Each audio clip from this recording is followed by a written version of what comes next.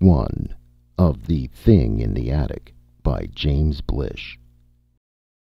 Honath and his fellow arch-doubters did not believe in the giants, and for this they were cast into hell. And when survival depended upon unwavering faith in their beliefs, they saw that there were giants after all. It is written that after the giants came to Tellura from the far stars, they abode a while and looked upon the surface of the land, and found it wanting and of evil omen.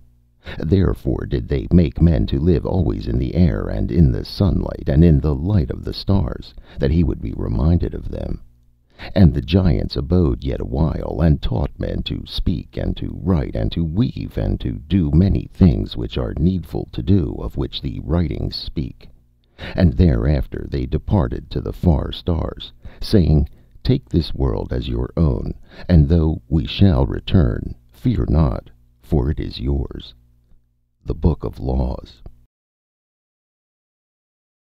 Honath the Pursemaker was hauled from the nets an hour before the rest of the prisoners, as befitted his role as the arch-doubter of them all.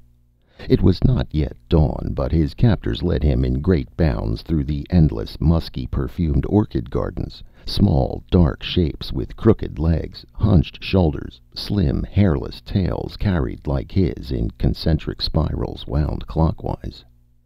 Behind them sprang Honath on the end of a long tether, timing his leaps by theirs, since any slip would hang him summarily. He would, of course, be on his way to the surface, some 250 feet below the orchid gardens, shortly after dawn in any event. But not even the arch-doubter of them all wanted to begin the trip, not even at the merciful snap-spine end of a tether, a moment before the law said go. The looping, interwoven network of vines beneath them, each cable as thick through as a man's body, bellied out and down sharply as the leapers reached the edge of the fern-tree forest which surrounded the copse of fan palms. The whole party stopped before beginning the descent, and looked eastward across the dim bowl. The stars were paling more and more rapidly. Only the bright constellation of the Parrot could still be picked out without doubt. "A fine day," one of the guards said conversationally. "Better to go below on a sunny day than in the rain, Pursemaker." Honath shuddered and said nothing. Of course it was always raining down below in hell, that much could be seen by a child. Even on sunny days the endless pinpoint rain of transpiration from the 100 million leaves of the eternal trees hazed the forest air and soaked the black bog forever. He looked around in the brightening, misty morning. The eastern horizon was black against the limb of the great red sun, which had already risen about a third of its diameter. It was almost time for the small, blue-white, furiously hot consort to follow. All the way to that brink, as to every other horizon, the woven ocean of the treetops flowed gently in long, unbreaking waves, featureless as some smooth oil. Only nearby could the eye break that ocean into its details, into the world as it was, a great many-tiered network, thickly overgrown with small ferns, with air-drinking orchids, with 1,000 varieties of fungi sprouting wherever vine crossed vine and collected a little humus for them, with the vivid parasites sucking sap from the vines, the trees, and even each other. In the ponds of rainwater collected by the closely fitted leaves of the bromeliads, tree-toads and peepers stopped down their hoarse songs dubiously as the light grew and fell silent one by one. In the trees below the world, the tentative morning screeches of the lizard birds, the souls of the damned, or the devils who hunted them, no one was quite sure which, took up the concert. A small gust of wind whipped out of the hollow above the glade of fan palms, making the network under the party shift slightly as if in a loom.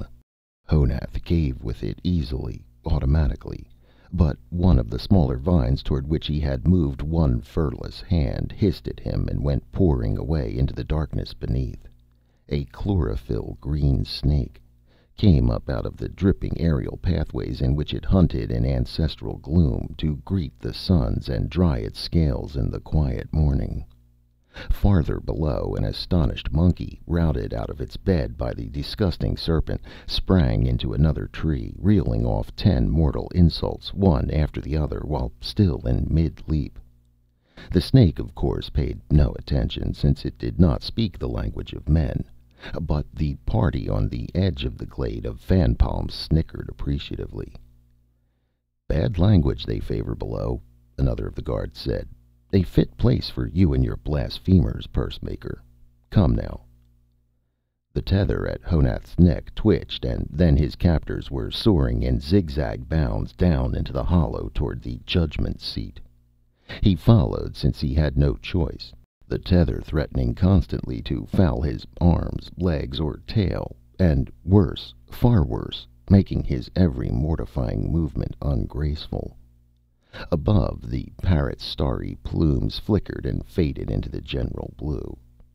Toward the center of the saucer, above the ground, the stitched leaf and leather houses clustered thickly, bound to the vines themselves, or hanging from an occasional branch too high or too slender to bear the vines. Many of these purses Honath knew well, not only as visitor but as artisan. The finest of them, the inverted flowers which opened automatically as the morning dew bathed them, yet could be closed tightly and safely around their occupants at dusk by a single drawstring, were his own design as well as his own handiwork. They had been widely admired and imitated. The reputation that they had given him, too, had helped to bring him to the end of the snap-wire tether. They had given weight to his words, among others, weight enough to make him at last the arch-doubter, the man who leads the young into blasphemy, the man who questions the book of laws. And they had probably helped to win him his passage on the elevator to hell. The purses were already opening as the party swung among them. Here and there sleepy faces blinked out from amid exfoliating sections, crisscrossed by relaxing lengths of dew-soaked rawhide. Some of the awakening householders recognized Honath, of that he was sure, but none came out to follow the party, though the villagers should be beginning to drop from the hearts of their stitched flowers like ripe seed pods by this hour of any normal day. A judgment was at hand, and they knew it. And even those who had slept the night in one of Honath's finest houses would not speak for him now. Everyone knew, after all, that Honath did not believe in the giants. Honath could see the judgment seat itself now, a slung chair of woven cane crowned along the back with a row of gigantic mottled orchids. These had supposedly been transplanted there when the chair was made, but no one could remember how old they were, since there were no seasons. There was no particular reason why they should not have been there forever. The seat itself was at the back of the arena and high above it, but in the gathering light Honath could make out the white furred face of the tribal spokesman, like a lone silver and black pansy among the huge vivid blooms. At the center of the arena proper was the elevator itself. Honath had seen it often enough, and had himself witnessed judgments where it was called into use, but he could still hardly believe that he was almost surely to be its next passenger. It consisted of nothing more than a large basket, deep enough so that one would have to leap out of it, and rimmed with thorns to prevent one from leaping back in. 3 hempen ropes were tied to its rim, and were then cunningly interwound on a single drum windlass of wood, which could be turned by 2 men even when the basket was loaded. The procedure was equally simple. The condemned man was forced into the basket, and the basket was lowered out of sight until the slackening of the ropes indicated that it had touched the surface. The victim climbed out, and if he did not, the basket remained below until he starved, or until hell otherwise took care of its own, and the windlass was rewound. The sentences were for varying periods of time according to the severity of the crime, but in practical terms this formality was empty. Although the basket was dutifully lowered when the sentence had expired, no one had ever been known to get back into it. Of course, in a world without seasons or moons, and hence without any but an arbitrary year, long periods of time are not easy to count accurately. The basket could arrive 30 or 40 days to one side or the other of the proper date. But this was only a technicality, however, for if keeping time was difficult in the attic world, it was probably impossible in hell. Honath's guards tied the free end of his tether to a branch and settled down around him. One abstractedly passed a pine cone to him, and he tried to occupy his mind with the business of picking the juicy seeds from it, but somehow they had no flavor. More captives were being brought in now, while the spokesman watched with glittering black eyes from his high perch. There was Matilda the forager, shivering as if with ague, the fur down her left side glistening and spiky as though she had inadvertently overturned a tank plant on herself. After her was brought Alaskan the navigator, a middle-aged man only a few years younger than Honath himself. He was tied up next to Honath, where he settled down at once, chewing at a joint of cane with apparent indifference. Thus far the gathering had proceeded without more than a few words being spoken, but that ended when the guards tried to bring Seth the needlesmith from the nets. He could be heard at once over the entire distance to the glade, alternately chattering and shrieking in a mixture of tones that might mean either fear or fury. Everyone in the glade but Alaskan turned to look, and heads emerged from purses like new butterflies from cocoons. A moment later Seth's guards came over the lip of the glade in a tangled group, now shouting themselves. Somewhere in the middle of the knot Seth's voice became still louder. Obviously he was clinging with all 5 members to any vine or frond he could grasp, and was no sooner pried loose from one than he would leap by main force backwards, if possible, to another. Nevertheless, he was being brought inexorably down into the arena, 2 feet forward, 1 foot back, 3 feet forward. Honath's guards resumed picking their pine cones. During the disturbance, Honath realized Charl the reader had been brought in quietly from the same side of the glade.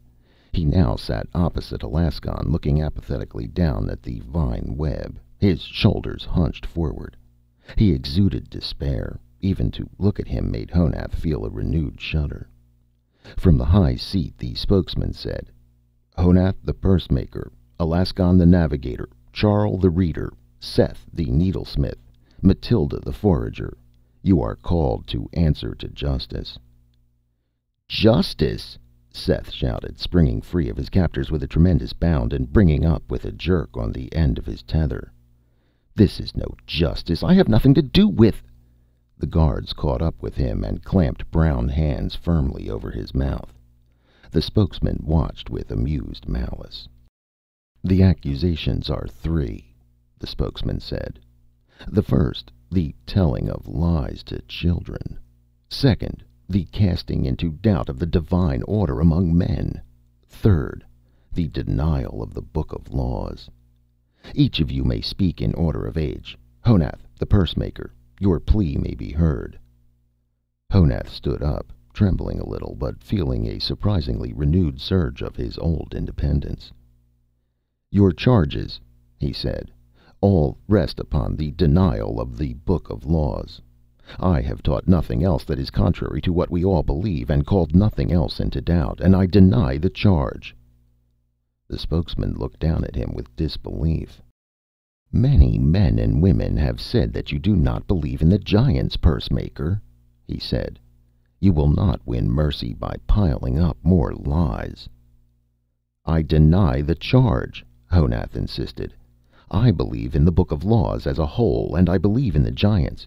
I have taught only that the giants were not real in the sense that we are real. I have taught that they were intended as symbols of some higher reality, and were not meant to be taken as literal persons." "What higher reality is this?" the spokesman demanded. "Describe it." "You ask me to do something the writers of the Book of Laws themselves couldn't do," Honath said hotly. "If they had to embody the reality in symbols rather than writing it down directly, how could a mere pursemaker do better?" "This doctrine is wind," the spokesman said, "and it is plainly intended to undercut authority and the order established by the book. Tell me, Pursemaker, if men need not fear the giants, why should they fear the law?" Because they are men, and it is to their interest to fear the law. They aren't children who need some physical giant sitting over them with a whip to make them behave. Furthermore, spokesman, this archaic belief itself undermines us. As long as we believe that there are real giants and that some day they'll return and resume teaching us, so long we fail to seek answers to our questions for ourselves. Half of what we know was given to us in the book, and the other half is supposed to drop to us from the skies if we wait long enough. In the meantime, we vegetate. If a part of the book be untrue, there can be nothing to prevent that it is all untrue, the spokesman said heavily. And we will lose even what you call the half of our knowledge, which is actually the whole of it, to those who see with clear eyes. Suddenly Honath lost his temper. "Lose it, then!" he shouted. "Let us unlearn everything we know only by rote. Go back to the beginning, learn all over again, and continue to learn from our own experience. Spokesman, you are an old man, but there are still some of us who haven't forgotten what curiosity means." "Quiet," the spokesman said. "We have heard enough. We call on Alaskon the Navigator." "Much of the book is clearly untrue," Alaskon said flatly, rising.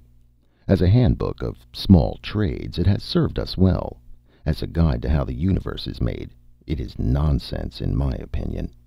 Honath is too kind to it. I've made no secret of what I think, and I still think it." "And will pay for it," the spokesman said, blinking slowly down at Alaskon. "Charl, the reader." "Nothing," Charl said, without standing or even looking up. "You do not deny the charges?" "I've nothing to say," Charl said, but then abruptly his head jerked up and he glared with desperate eyes at the spokesman. "I can read, spokesman. I have seen words in the book of laws that contradict each other. I've pointed them out. They're facts. They exist on the pages. I've taught nothing, told no lies, preached no unbelief. I've pointed to the facts. That's all. Seth, the needlesmith, you may speak now." The guards took their hands gratefully off Seth's mouth. They had been bitten several times in the process of keeping him quiet up to now. Seth resumed shouting at once. "I'm no part of this group. I'm the victim of gossip, envious neighbors, smiths jealous of my skill and my custom. No man can say worse of me than that I sold needles to this pursemaker, sold them in good faith. The charges against me are lies, all lies." Honath jumped to his feet in fury and then sat down again, choking back the answering shout almost without tasting its bitterness. What did it matter? Why should he bear witness against the young man? It would not help the others, and if Seth wanted to lie his way out of hell, he might as well be given the chance. The spokesman was looking down at Seth with the identical expression of outraged disbelief which he had first bent upon Honath.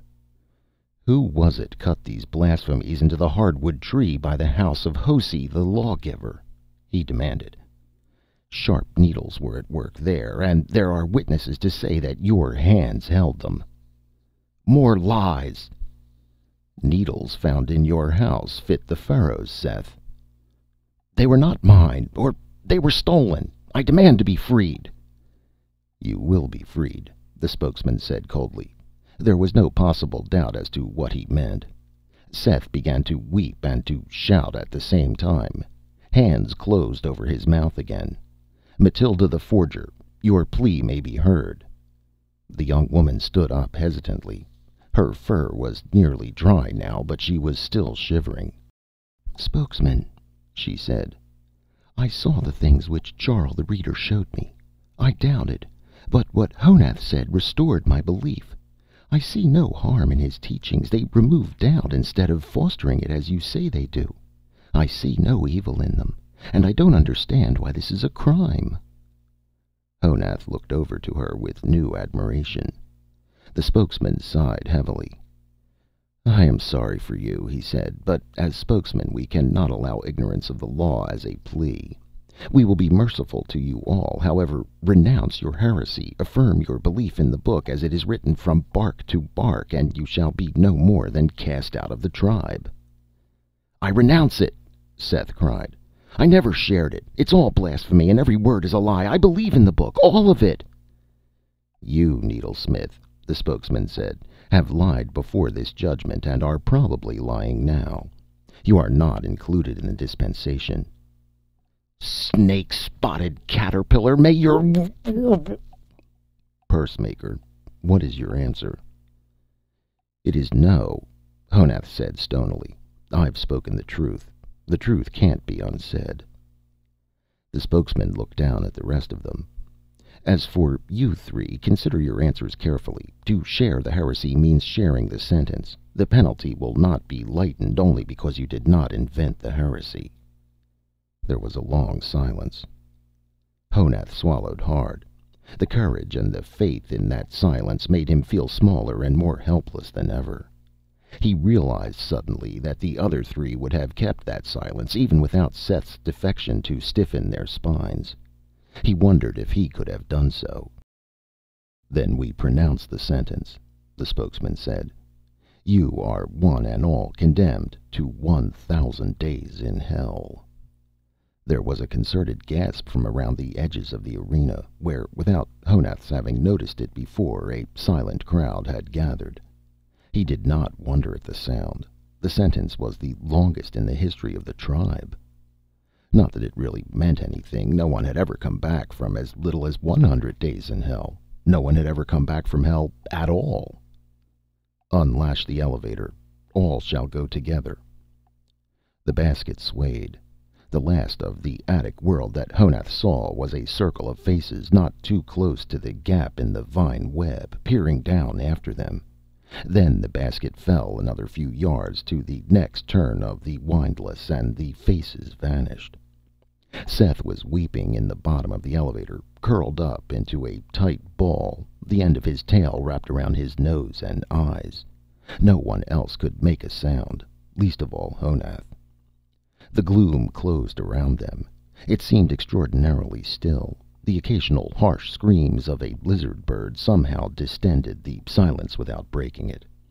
The light that filtered down into the long aisles between the trees seemed to be absorbed in a blue-green haze through which the lianas wove their long curved lines.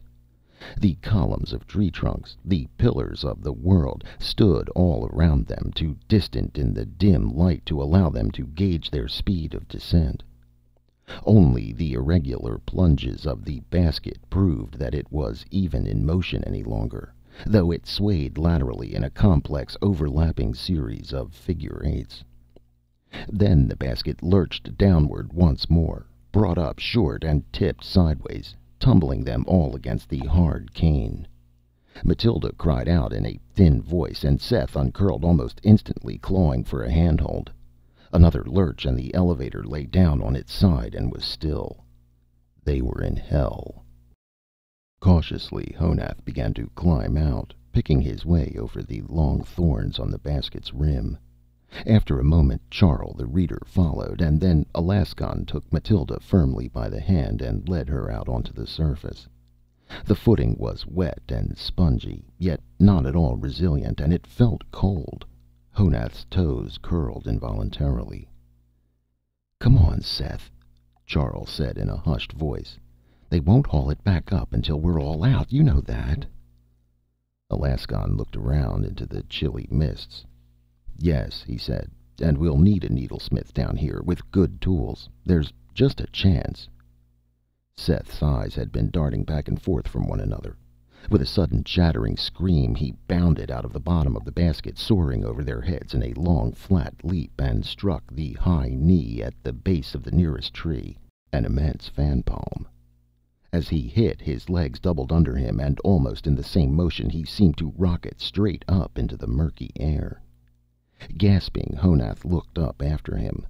The young needlesmith had timed his course to the split second. He was already darting up the rope from which the elevator was suspended. He did not even bother to look back. After a moment, the basket tipped upright. The impact of Seth's weight hitting the rope evidently had been taken by the windlass team to mean that the condemned people were all out on the surface. A twitch on the rope was the usual signal. The basket began to rise, hobbling and dancing.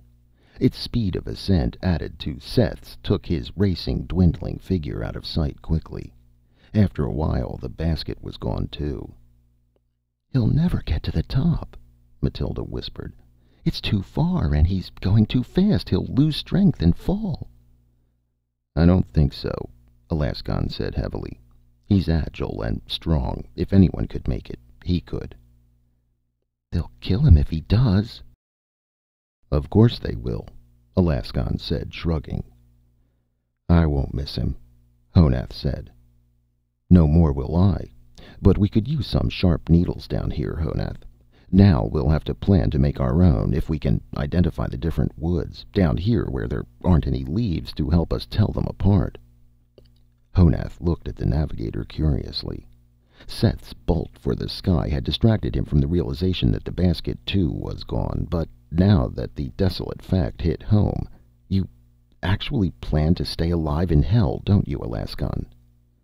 "Certainly," Alaskan said calmly. "This is no more hell than up there is heaven. It's the surface of the planet, no more, no less. We can stay alive if we don't panic. Were you just going to sit here until the furries came for you, Honath?" "I hadn't thought about it much," Honath confessed. "But if there is any chance that Seth will lose his grip on that rope before he reaches the top and they stab him, shouldn't we wait and see if we can catch him? He can't weigh more than 35 pounds. Maybe we could contrive some sort of net." "He'd just break our bones along with his," Charles said. "I'm for getting out of here as fast as possible." "What for? Do you know a better place?" "No, but whether this is hell or not, there are demons down here. We've all seen them from up above. They must know that the elevator always lands here and empties out free food. This must be a feeding ground for them." He had not quite finished speaking when the branches began to sigh and toss far above. A gust of stinging droplets poured along the blue air and thunder rumbled. Matilda whimpered. "It's only a squall coming up," Honath said, but the words came out in a series of short croaks. As the wind had moved through the trees, Honath had automatically flexed his knees and put his arms out for handholds, awaiting the long wave of response to pass through the ground beneath him. But nothing happened. The surface under his feet remained solidly where it was, flexing not a fraction of an inch in any direction, and there was nothing nearby for his hands to grasp. He staggered, trying to compensate for the failure of the ground to move. At the same moment, another gust of wind blew through the aisles, a little stronger than the first, and called insistently for a new adjustment of his body to the waves which would be passing among the treetops. Again, the squashy surface beneath him refused to respond. The familiar give and take of the vine web to the winds, a part of his world as accustomed as the winds themselves, was gone. Honath was forced to sit down, feeling distinctly ill. The damp, cool earth under his furless buttocks was unpleasant, but he could not have remained standing any longer without losing his meager prisoner's breakfast. One grappling hand caught hold of the ridged, gritting stems of a clump of horsetail, but the contact failed to allay the uneasiness. The others seemed to be bearing it no better than Honath. Matilda, in particular, was rocking dizzily, her lips compressed, her hands clasped to her delicate ears. Dizziness. It was unheard of up above, except among those who had suffered grave head injuries or were otherwise very ill. But on the motionless ground of hell, it was evidently going to be with them constantly. Charles squatted, swallowing convulsively. I can't stand," he moaned. "Nonsense," Alaskan said, though he had remained standing only by clinging to the huge mud-colored bulb of a cycadella. "It's just a disturbance of our sense of balance. We'll get used to it." "We'd better," Honath said, relinquishing his grip on the horsetails by a sheer act of will. "I think Charles right about this being a feeding ground, Alaskan. I hear something moving around in the ferns, and if this rain lasts long, the water will rise here, too. I've seen silver flashes from down here many a time after heavy rains." "That's right," Matilda said, her voice subdued. The base of the fan palm grove always floods. That's why the treetops are lower here." The wind seemed to have let up a little, though the rain was still falling. Alaskan stood up tentatively and looked around. "Then let's move on," he said. "If we try to keep under cover until we get to higher ground." A faint crackling sound high above his head interrupted him. It got louder. Feeling a sudden spasm of pure fear, Honath looked up. Nothing could be seen for an instant but the faraway curtain of branches and fern fronds. Then, with shocking suddenness, something plummeted through the blue-green roof and came tumbling toward them. It was a man, twisting and tumbling through the air with grotesque slowness, like a child turning in its sleep. They scattered. The body hit the ground with a sodden thump, but there were sharp overtones to the sound, like the bursting of a gourd. For a moment nobody moved. Then Honath crept forward. It had been Seth, as Honath had realized the moment the figurine had burst through the branches far above. But it had not been the fall that had killed him. He had been run through by at least a dozen needles, some of them, beyond doubt, tools from his own shop, their points edged hair-fine by his own precious strops of leatherwood bark. There would be no reprieve from above. The sentence was 1,000 days. This burst and broken huddle of fur was the only alternative. And the first day had barely begun. They toiled all the rest of the day to reach higher ground.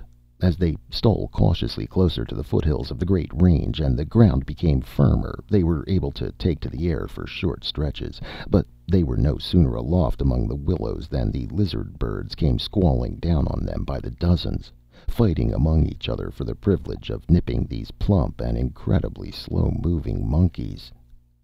No man, no matter how confirmed a free thinker, could have stood up under such an onslaught by the creatures he had been taught as a child to think of as his ancestors.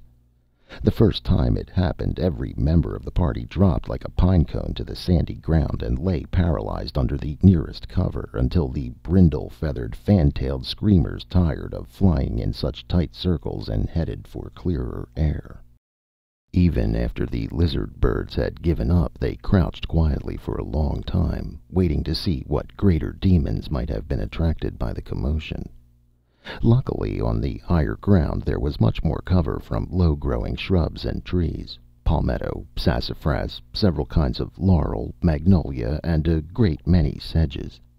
Up here, too, the endless jungle began to break around the bases of the great pink cliffs.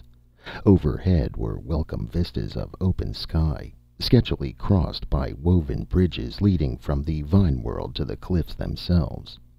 In the intervening columns of blue air a whole hierarchy of flying creatures ranked themselves layer by layer. First the low-flying beetles, bees, and two-winged insects. Next were the dragonflies which hunted them, some with wing spreads as wide as 2 feet. Then the lizard birds, hunting the dragonflies and anything else that could be nipped without fighting back. And at last, far above, the great gliding reptiles coasting along the brows of the cliffs, riding the rising currents of air, their long-jawed hunger stalking anything that flew, as they sometimes stalked the birds of the attic world, and the flying fish along the breast of the distant sea. The party halted in an especially thick clump of sedges. Though the rain continued to fall harder than ever, they were all desperately thirsty. They had yet to find a single bromeliad. Evidently the tank plants did not grow in hell. Cupping their hands to the weeping sky accumulated surprisingly little water, and no puddles large enough to drink from accumulated on the sand. But at last, here under the open sky, there was too much fierce struggle in the air to allow the lizard birds to congregate and squall about their hiding place. The white sun had already set, and the red sun's vast arc still bulged above the horizon. In the lurid glow the rain looked like blood, and the seamed faces of the pink cliffs had all but vanished. Honath peered dubiously out from under the sedges at the still distant escarpments. "I don't see how we can hope to climb those," he said in a low voice. "That kind of limestone crumbles as soon as you touch it. Otherwise, we'd have had better luck with our war against the Cliff Tribe." "We could go around the cliffs," Charles said. "The foothills of the Great Range aren't very steep. If we could last until we get to them, we could go up into the range itself." "To the volcanoes?" Matilda protested. "But nothing can live up there, nothing but the white fire things. And there are lava flows, too, and the choking smoke." "Well, we can't climb these cliffs. Honath's quite right," Alaskon said. "And we can't climb the basalt steps, either. There's nothing to eat along them, let alone any water or cover. I don't see what else we can do but try to get up into the foothills." "Can't we stay here?" Matilda said plaintively. "No," Honath said, even more gently than he had intended. Matilda's 4 words were, he knew, the most dangerous words in hell. He knew it quite surely because of the imprisoned creature inside him that cried out to say yes instead. "We have to get out of the country of the demons, and maybe, just maybe, if we can cross the Great Range, we can join a tribe that hasn't heard about our being condemned to hell. There are supposed to be tribes on the other side of the range, but the cliff people would never let our folk get through them. That's on our side now." "That's true," Alaskon said, brightening a little. "And from the top of the range we could come down into another tribe instead of trying to climb up into their village out of hell. Honath, I think it might work." "Then we'd better try to sleep right here and now," Charles said. "It seems safe enough. If we're going to skirt the cliffs and climb those foothills, we'll need all the strength we've got left." Honath was about to protest, but he was suddenly too tired to care. Why not sleep it over? And if in the night they were found and taken, well, that would at least put an end to the struggle. It was a cheerless and bone-damp bed to sleep in, but there was no alternative. They curled up as best they could. Just before he was about to drop off at last, Honath heard Matilda whimpering to herself, and on impulse crawled over to her and began to smooth down her fur with his tongue. To his astonishment, each separate silky hair was loaded with dew. Long before the girl had curled herself more tightly and her complaints had dwindled into sleepy murmurs, Honath's thirst was assuaged. He reminded himself to mention the method in the morning. But when the white sun finally came up, there was no time to think of thirst. Charl, the reader, was gone. Something had plucked him from their huddled midst as neatly as a fallen breadfruit, and had dropped his cleaned ivory skull just as negligently some 200 feet farther on up the slope which led toward the pink cliffs. Late that afternoon, the 3 found the blue turbulent stream flowing out of the foothills of the Great Range. Not even Alaskon knew quite what to make of it. It looked like water, but it flowed like the rivers of lava that crept downward from the volcanoes. Whatever else it could be, obviously it wasn't water. Water stood, it never flowed.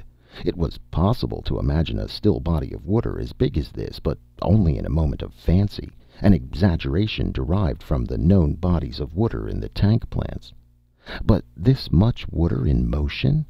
It suggested pythons. It was probably poisonous. It did not occur to any of them to drink from it. They were afraid even to touch it, let alone cross it, for it was almost surely as hot as the other kinds of lava rivers. They followed its course cautiously into the foothills, their throats as dry and gritty as the hollow stems of horsetails. Except for the thirst, which was in an inverted sense their friend, insofar as it overrode the hunger, the climbing was not difficult. It was only circuitous because of the need to stay under cover, to reconnoiter every few yards, to choose the most sheltered course rather than the most direct. By an unspoken consent, none of the 3 mentioned Charl, but their eyes were constantly darting from side to side, searching for a glimpse of the thing that had taken him. That was perhaps the worst, the most terrifying part of the tragedy. Not once since they had been in hell had they actually seen a demon, or even any animal as large as a man.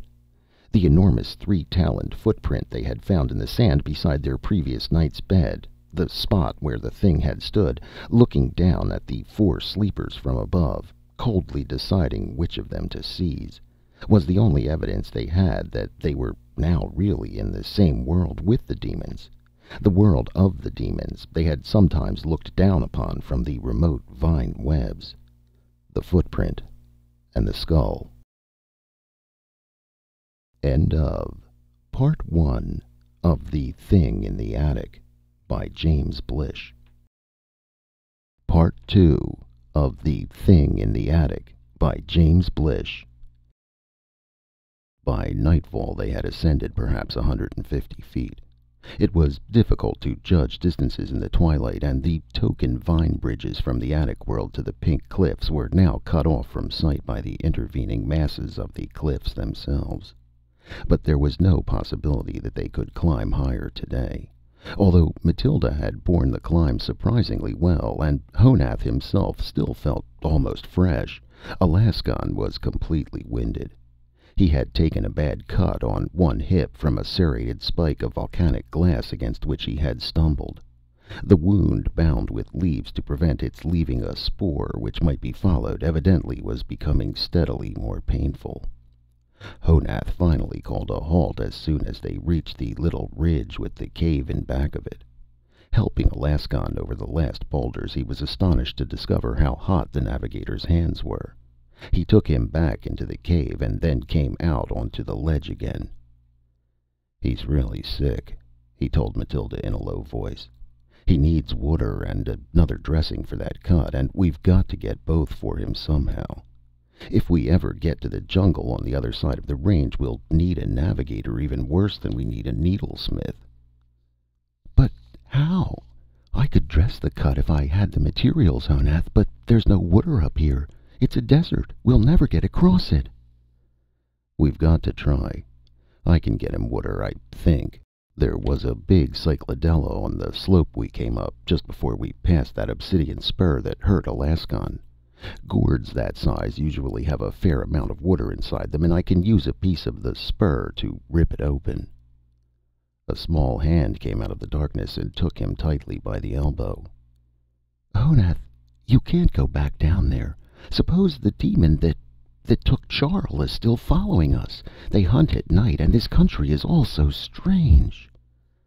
"I can find my way. I'll follow the sound of the stream of blue lava, or whatever it is. You pull some fresh leaves for Alaskan and try to make him comfortable. Better loosen those vines around the dressing a little. I'll be back." He touched her hand and pried it loose gently.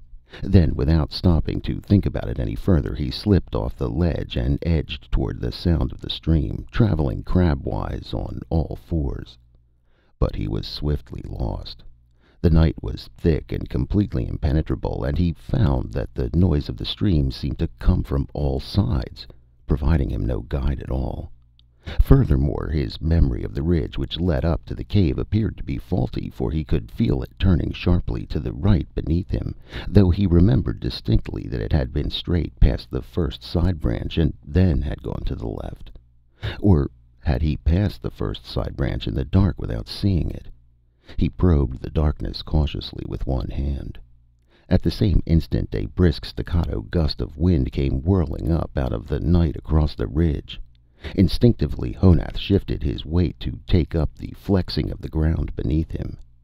He realized his error instantly and tried to arrest the complex set of motions, but a habit pattern so deeply ingrained could not be frustrated completely.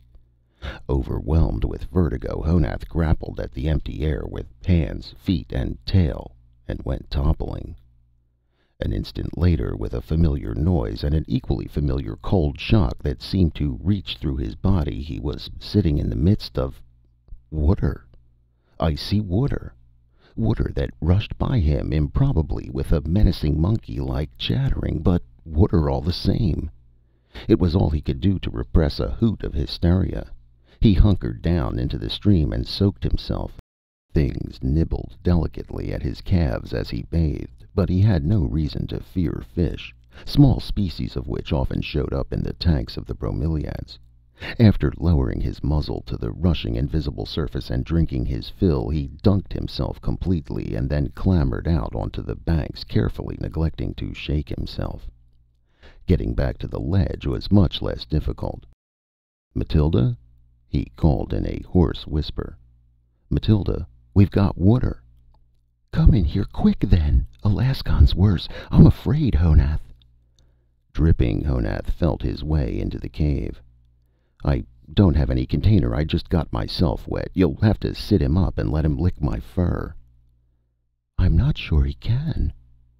But Alaskan could, feebly, but sufficiently. Even the coldness of the water, a totally new experience for a man who had never drunk anything but the soup-warm contents of the bromeliads, seemed to help him. He lay back at last and said in a weak but otherwise normal voice, "So, the stream was water after all."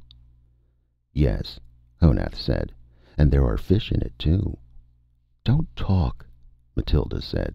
"Rest, Alaskan." "I'm resting. Honath, if we stick to the course of the stream, where was I? Oh, we can follow the stream through the range now that we know it's water. How did you find that out?" "I lost my balance and fell into it." Alaskan chuckled. "Hell's not so bad, is it?" he said. Then he sighed, and the rushes creaked under him. "Matilda, what's the matter? Did he die?" No, he's breathing. He's still sicker than he realizes, that's all, Honath. If they'd known up above how much courage you have." "I was scared white," Honath said grimly. "I'm still scared." But her hand touched his again in the solid blackness, and after he had taken it, he felt irrationally cheerful.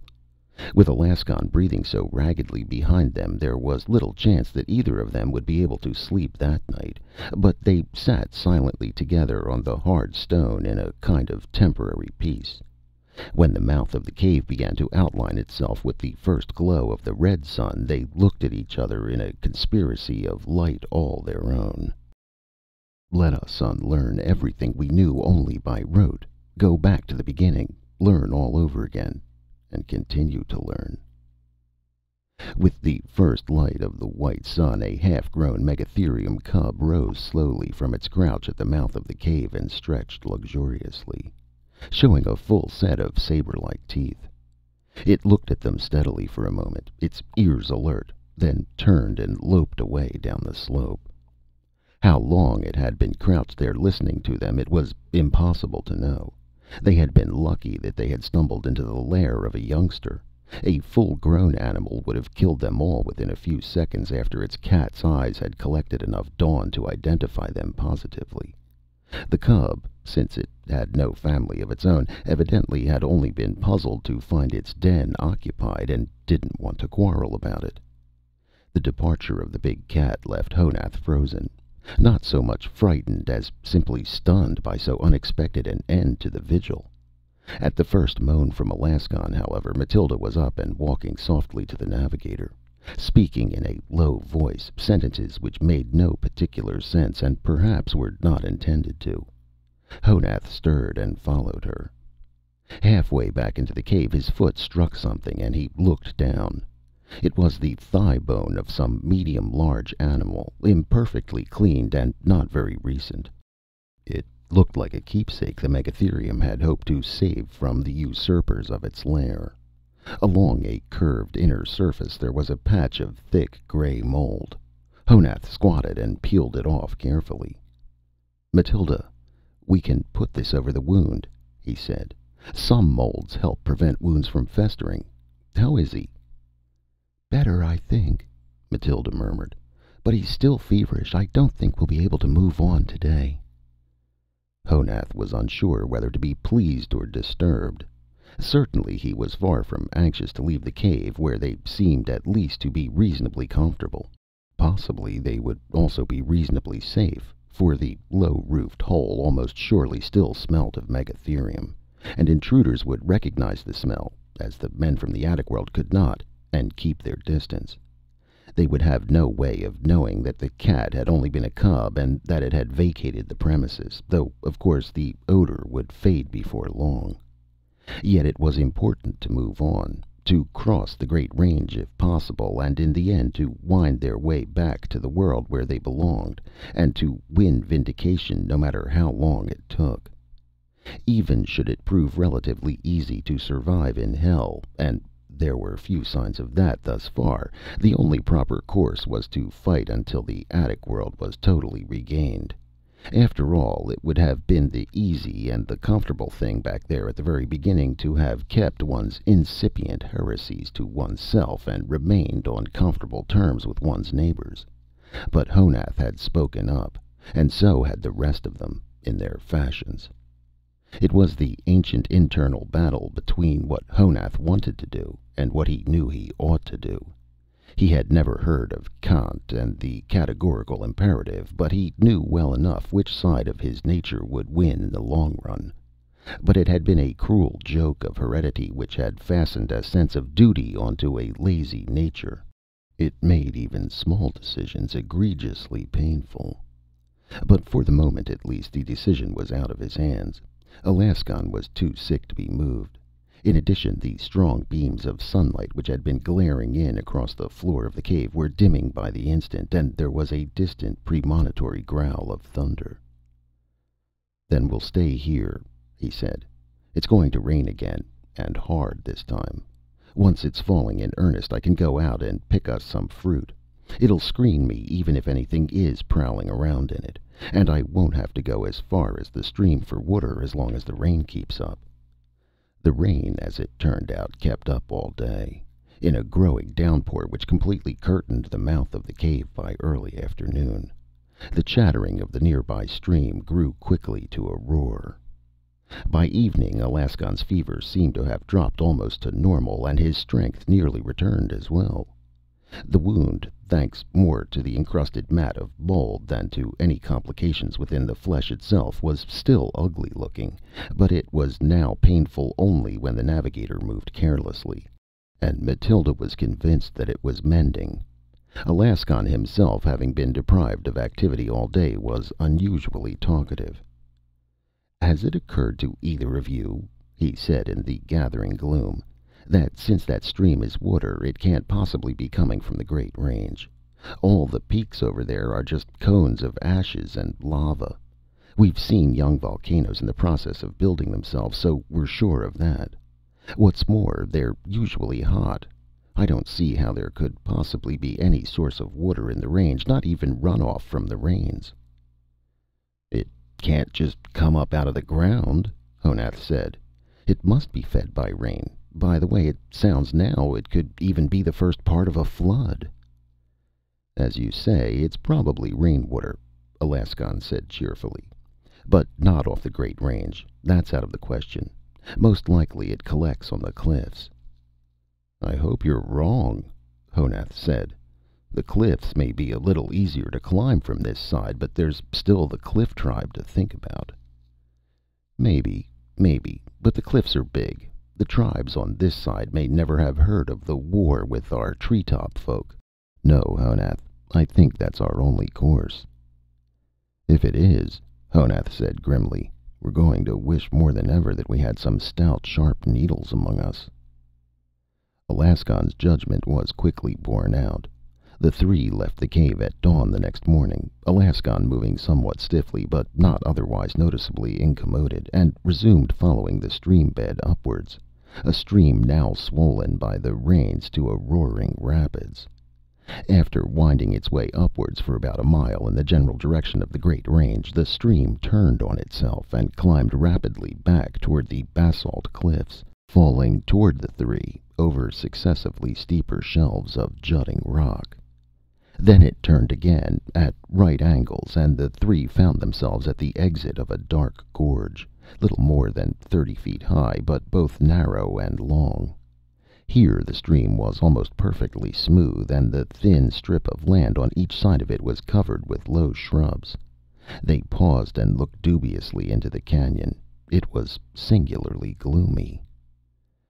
"There's plenty of cover, at least," Honath said in a low voice. "But almost anything could live in a place like that." "Nothing very big could hide in it," Alaskan pointed out. "It should be safe. Anyhow, it's the only way to go." "All right, let's go ahead then. But keep your head down and be ready to jump." Honath lost the other two by sight as soon as they crept into the dark shrubbery, but he could hear their cautious movements nearby. Nothing else in the gorge seemed to move at all, not even the water, which flowed without a ripple over an invisible bed. There was not even a wind, for which Honath was grateful, although he had begun to develop an immunity to the motionless ground beneath them. After a few moments, Honath heard a low whistle. Creeping sidewise toward the source of the sound, he nearly bumped into Alaskon, who was crouched beneath a thickly spreading magnolia. An instant later, Matilda's face peered out of the dim greenery. "Look," Alaskon whispered. "What do you make of this?" This was a hollow in the sandy soil about 4 feet across and rimmed with a low parapet of earth, evidently the same earth that had been scooped out of its center. Occupying most of it were 3 gray ellipsoidal objects, smooth and featureless. "Eggs?" Matilda said wonderingly. "Obviously, but look at the size of them. Whatever laid them must be gigantic. I think we're trespassing in something's private valley." Matilda drew in her breath. Honath thought fast, as much to prevent panic in himself as in the girl. A sharp-edged stone lying nearby provided the answer. He seized it and struck.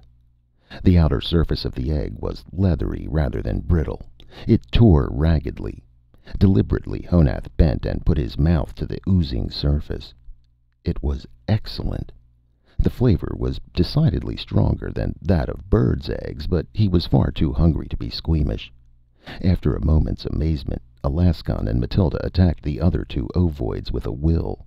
It was the first really satisfying meal they had had in hell. When they finally moved away from the devastated nest, Honath felt better than he had since the day he was arrested.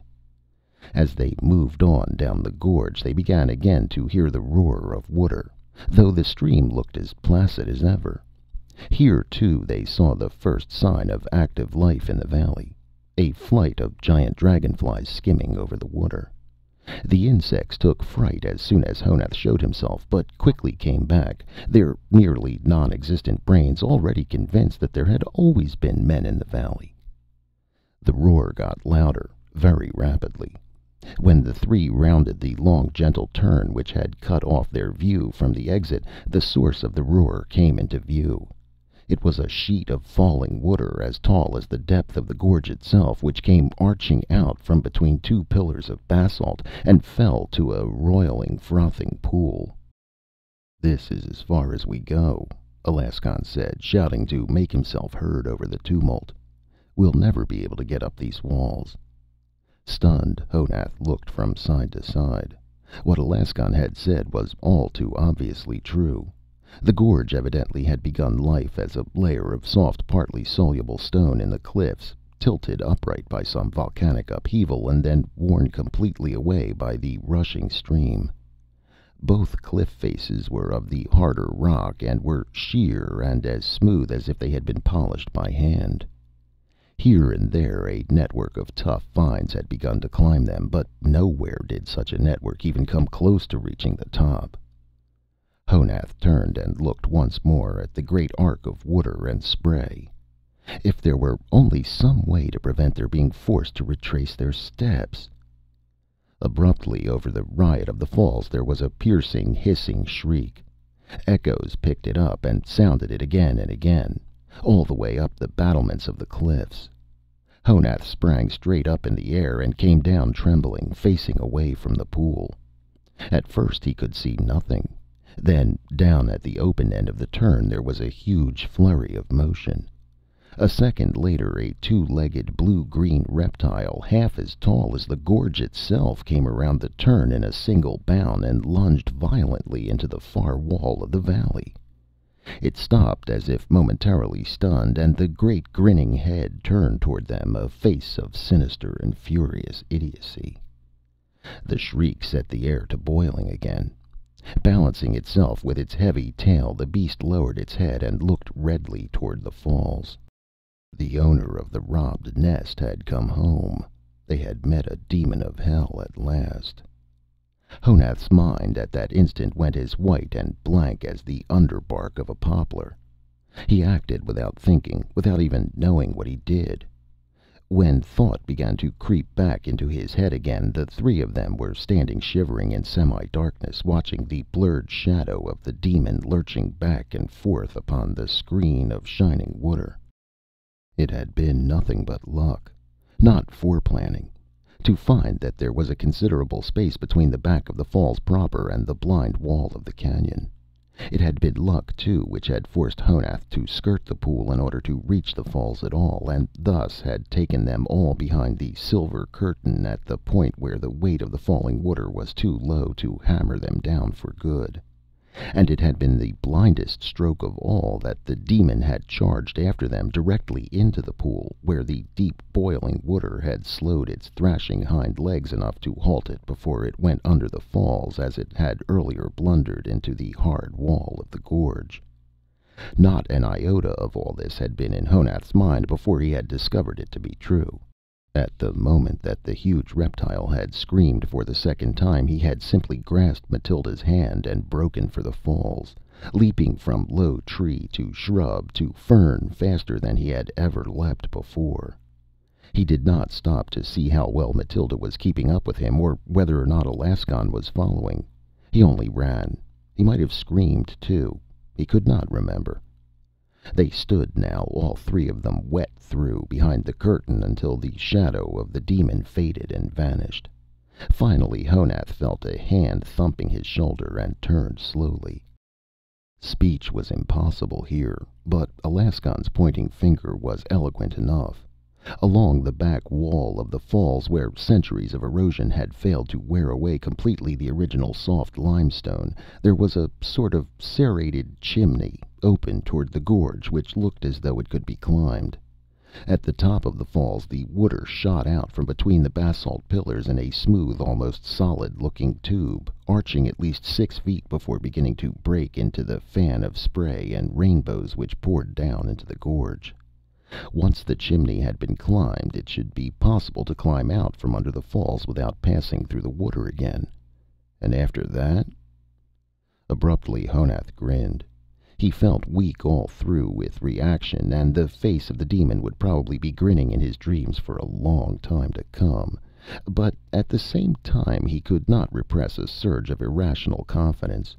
He gestured upward jauntily, shook himself, and loped forward into the throat of the chimney. Hardly more than an hour later they were all standing on a ledge overlooking the gorge, with the waterfall screaming over the brink next to them, only a few yards away. From here it was evident that the gorge itself was only the bottom of a far greater cleft, a split in the pink and gray cliffs as sharp as though it had been riven in the rock by a bolt of sheet lightning. Beyond the basalt pillars from which the fall issued, however, the stream foamed over a long ladder of rock shelves which seemed to lead straight up into the sky. "That way?" Matilda said. "Yes, and as fast as possible," Alaskan said, shading his eyes. "It must be late. I don't think the light will last much longer." "We'll have to go single file," Honath added. "And we'd better keep hold of each other's hands. One slip on those wet steps, and it's a long way down again." Matilda shuddered and took Honath's hand convulsively. To his astonishment, the next instant she was tugging him toward the basalt pillars. The irregular patch of deepening violet sky grew slowly as they climbed. They paused often, clinging to the jagged escarpments until their breath came back, and snatching icy water in cupped palms from the stream that fell down the ladder beside them. There was no way to tell how far up into the dusk the way had taken them, but Honath suspected that they were already somewhat above the level of their own vineweb world. The air smelled colder and sharper than it ever had above the jungle. The final cut in the cliffs through which the stream fell was another chimney. It was steeper and more smooth-walled than the one which had taken them out of the gorge under the waterfall, but narrow enough to be climbed by bracing one's back against one side and one's hands and feet against the other. The column of air inside the chimney was filled with spray, but in hell that was too minor a discomfort to bother about. At long last Honath heaved himself over the edge of the chimney onto flat rock, drenched and exhausted, but filled with an elation he could not suppress and did not want to. They were above the attic jungle. They had beaten hell itself. He looked around to make sure that Matilda was safe, and then reached a hand down to Alaskon. The navigator's bad leg had been giving him trouble. Honath heaved mightily, and Alaskon came heavily over the edge and lit sprawling on the high mesa. The stars were out. For a while they simply sat and gasped for breath. Then they turned one by one to see where they were. There was not a great deal to see. There was the mesa, domed with stars on all sides, and a shining, thin spindle, like a gigantic minnow, pointing skyward in the center of the rocky plateau. And around the spindle, indistinct in the starlight, around the shining minnow, tending it, were giants. This, then, was the end of the battle to do what was right, whatever the odds. All the show of courage against superstition, all the black battles against hell itself, came down to this: the giants were real. They were unarguably real. Though they were twice as tall as men, stood straighter, had broader shoulders, and were heavier across the seat, and had no visible tails, their fellowship with men was clear. Even their voices, as they shouted to each other around their towering metal minnow, were the voices of men made into gods. Voices as remote from those of men as the voices of men were remote from those of monkeys, yet just as clearly of the same family. These were the giants of the Book of Laws. They were not only real, but they had come back to Tellura as they had promised to do. And they would know what to do with unbelievers, and with fugitives from hell. It had all been for nothing. Not only the physical struggle, but the fight to be allowed to think for oneself as well. The gods existed. Literally. Actually. This belief was the real hell from which Honath had been trying to fight free all his life. But now it was no longer just a belief. It was a fact. A fact that he was seeing with his own eyes. The giants had returned to judge their handiwork. And the first of the people they would meet would be 3 outcasts, 3 condemned and degraded criminals, 3 jailbreakers, the worst possible detritus of the attic world. All this went searing through Honath's mind in less than a second, but nevertheless Alaskon's mind evidently had worked still faster. Always the most outspoken unbeliever of the entire little group of rebels, the one among them whose whole world was founded upon the existence of rational explanations for everything, his was the point of view most completely challenged by the sight before them now. With a deep, sharply indrawn breath, he turned abruptly and walked away from them. Matilda uttered a cry of protest, which she choked off in the middle, but it was already too late. A round eye on the great silver minnow came alight, bathing them all in an oval patch of brilliance. Honath darted after the navigator. Without looking back, Alaskon suddenly was running. For an instant longer, Honath saw his figure poised delicately against the black sky. Then he dropped silently out of sight, as suddenly and completely as if he had never been. Alaskon had borne every hardship and every terror of the ascent from hell with courage and even with cheerfulness, but he had been unable to face being told that it had all been meaningless. Sick at heart, Honath turned back, shielding his eyes from the miraculous light. There was a clear call in some unknown language from near the spindle. Then there were footsteps, several pairs of them, coming closer. It was time for the second judgment. After a long moment, a big voice from the darkness said, "Don't be afraid. We mean you no harm. We're men, just as you are." The language had the archaic flavor of the Book of Laws, but it was otherwise perfectly understandable. A second voice said, "What are you called?" Honath's tongue seemed to be stuck to the roof of his mouth. While he was struggling with it, Matilda's voice came clearly from beside him. "He is Honath the Pursemaker, and I am Matilda the Forager." "You are a long distance from the place we left your people," the first giant said. "Don't you still live in the vine webs above the jungles?" "Lord, My name is Jarl 11. This man is Gerhardt Adler." This seemed to stop Matilda completely. Honath could understand why. The very notion of addressing giants by name was nearly paralyzing. But since they were already as good as cast down into hell again, nothing could be lost by it. "Jarl 11," he said. "The people still live among the vines. The floor of the jungle is forbidden. Only criminals are sent there. We are criminals." "Oh?" Jarl 11 said. "And you've come all the way from the surface to this mesa? Gerhardt, this is prodigious. You have no idea what the surface of this planet is like. It's a place where evolution has never managed to leave the tooth and nail stage. Dinosaurs from every period of the Mesozoic, primitive mammals all the way up the scale to the ancient cats. The works. That's why the original seeding team put these people in the treetops instead." "Honath, what was your crime?" Gerhardt Adler said. Honath was almost relieved to have the questioning come so quickly to this point. Jarl 11's aside, with its many terms he could not understand, had been frightening in its very meaninglessness. "There were 5 of us," Honath said in a low voice. "We said that we did not believe in the giants."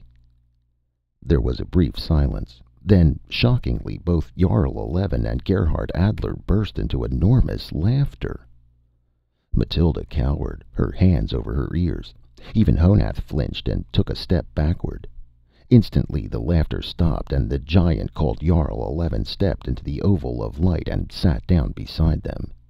In the light it could be seen that his face and hands were hairless. Although there was hair on his crown, the rest of his body was covered by a kind of cloth. Seated, he was no taller than Honath, and did not seem quite so fearsome. "I beg your pardon," he said. "It was unkind of us to laugh, but what you said was highly unexpected. Gerhardt, come over here and squat down so that you don't look so much like a statue of some general. Tell me, Honath, in what way did you not believe in the giants?" Honath could hardly believe his ears. A giant had begged his pardon. Was this still some joke even more cruel? But whatever the reason, Jarl 11 had asked him a question. "Each of the 5 of us differed," he said. "I held that you were not real except as symbols of some abstract truth. One of us, the wisest, believed that you did not exist in any sense at all. But we all agreed that you were not gods." "And of course we aren't," Jarl 11 said. "We're men. We come from the same stock as you. We're not your rulers, but your brothers. Do you understand what I say?" "No," Honath admitted. "Then let me tell you about it. There are men on many worlds, Honath. They differ from one another because the worlds differ, and different kinds of men are needed to people each one. Gerhardt and I are the kind of men who live on a world called Earth, and many other worlds like it. We are 2 very minor members of a huge project called a seeding program, which has been going on for thousands of years now. It's the job of the seeding program to survey newly discovered worlds, and then to make men suitable to live on each new world." "To make men? But only gods." No, be patient and listen," said Jarl 11. "We don't make men, we make them suitable. There's a great deal of difference between the two. We take the living germ plasm, the sperm and the egg, and we modify it. When the modified man emerges, we help him to settle down in his new world. That's what we did on Tellura. It happened long ago, before Gerhardt and I were even born. Now we've come back to see how you people are getting along, and to lend a hand if necessary." He looked from Honath to Matilda and back again. "Do you understand?" he said. "I'm trying," Honath said. "But you should go down to the jungle top then. We're not like the others. They are the people you want to see." "We shall, in the morning. We just landed here. But just because you're not like the others, we're more interested in you now. Tell me, has any condemned man ever escaped from the jungle floor before you people?" "No, never." That's not surprising. There are monsters down there. Jarl 11 looked sideways at the other giant. He seemed to be smiling. When you see the films, he remarked, you'll call that the understatement of the century. Honath, how did you three manage to escape then? Haltingly at first, and then with more confidence as the memories came crowding vividly back, Honath told him. When he mentioned the feast at the Demon's Nest, Jarl 11 again looked significantly at Adler, but he did not interrupt. And finally we got to the top of the chimney and came out on this flat space, Honath said. Alaskan was still with us then, but when he saw you and the metal thing, he threw himself back down the cleft. He was a criminal like us, but he should not have died. He was a brave man, and a wise one. Not wise enough to wait until all the evidence was in, Adler said enigmatically. All in all, Jarl, I'd say prodigious is the word for it. This is easily the most successful seeding job any team has ever done, at least in this limb of the galaxy. And what a stroke of luck to be on the spot just as it came to term, and with a couple at that. What does he mean? Honath said. Just this, Honath. When the seeding team set your people up in business on Tellura, they didn't mean for you to live forever in the treetops. They knew that sooner or later you'd have to come down to the ground and learn to fight this planet on its own terms. Otherwise, you'd go stale and die out. Live on the ground all the time? Matilda said in a faint voice. Yes, Matilda. The life in the treetops was to have been only an interim period while you gathered knowledge you needed about Tellura and put it to use. But to be the real masters of the world, you will have to conquer the surface, too. The device your people worked out, that of sending criminals to the surface, was the best way of conquering the planet that they could have picked. It takes a strong will and courage to go against custom, and both those qualities are needed to lick Tellura. Your people exiled just such fighting spirits to the surface, year after year after year. Sooner or later, some of those exiles were going to discover how to live successfully on the ground and make it possible for the rest of your people to leave the trees. You and Honath have done just that. Observe, please, Jarl, Adler said. The crime in this first successful case was ideological. That was the crucial turn in the criminal policy of these people. A spirit of revolt is not quite enough, but couple it with brains and isse homo. Honath's head was swimming. But what does all this mean? He said. Are we not condemned to hell anymore? No, you're still condemned if you still want to call it that, Jarl 11 said soberly. You've learned how to live down there, and you've found out something even more valuable, how to stay alive while cutting down your enemies. Do you know that you killed 3 demons with your bare hands? You and Matilda and Alaskan? Killed? Certainly, Jarl 11 said. You ate 3 eggs. That is the classical way, and indeed the only way to wipe out monsters like the dinosaurs. You can't kill the adults with anything short of an anti-tank gun, but they're helpless in embryo, and the adults haven't the sense to guard their nests. Honath heard, but only distantly. Even his awareness of Matilda's warmth next to him did not seem to help much. Then we have to go back down there? He said dully. And this time forever? Yes, Jarl 11 said, his voice gentle. But you won't be alone, Honath. Beginning tomorrow, you'll have all your people with you. All our people? But you're going to drive them out? All of them.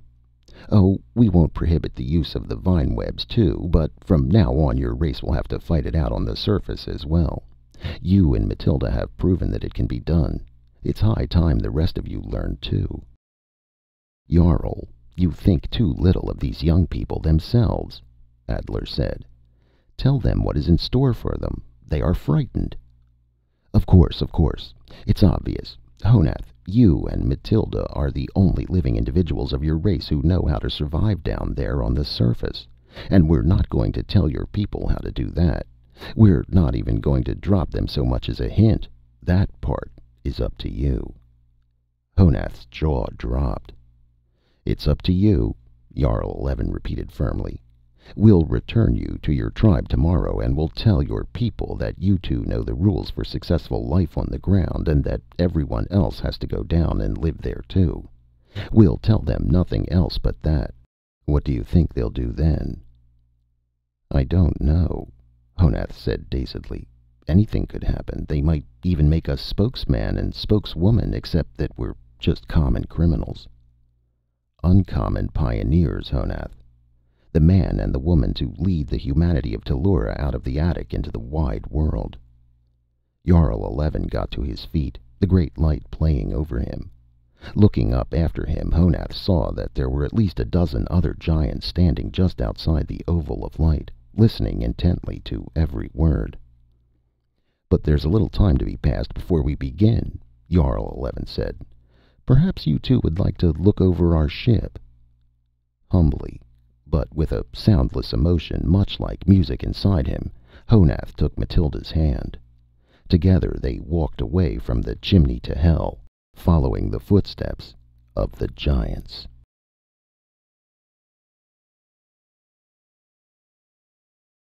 End of Part 2 of The Thing in the Attic. End of The Thing in the Attic by James Blish.